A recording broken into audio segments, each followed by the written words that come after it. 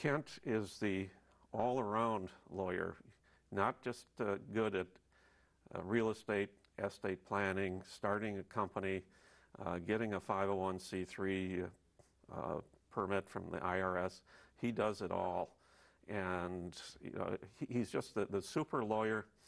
And if I had any problem with Kent, and don't tell him this, he doesn't charge enough.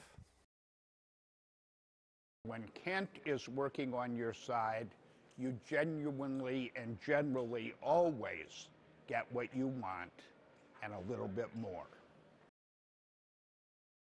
Well, I sampled big firm practice in New York and Minneapolis and thought that was exciting and challenging, but I thought I would enjoy a smaller firm in a smaller community, and it's proved to be a good fit for me.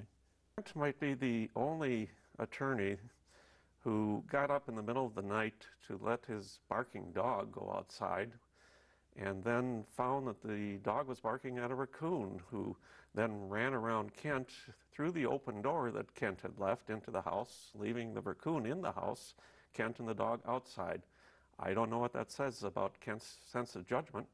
I've had an opportunity to do a lot of things within the profession, and I like lawyers, and I enjoy being with them, particularly when we're engaged in activities to define what's good about the profession and to try to improve it. I believe Kent has been involved with just about every major business transaction here in Winona, and he's also been involved with starting just about every nonprofit charity that we have going here in Winona. His record is just tremendous, that most people don't know about, how he's been behind the scenes in just about everything that occurs here in Winona. And I know that's one of the great assets that he has, is he does this all somewhat behind the scenes. I'm frankly stunned by that poker face of his that can remain calm in crisis, sober during a humorous incident, and always, always under control. Kent, it is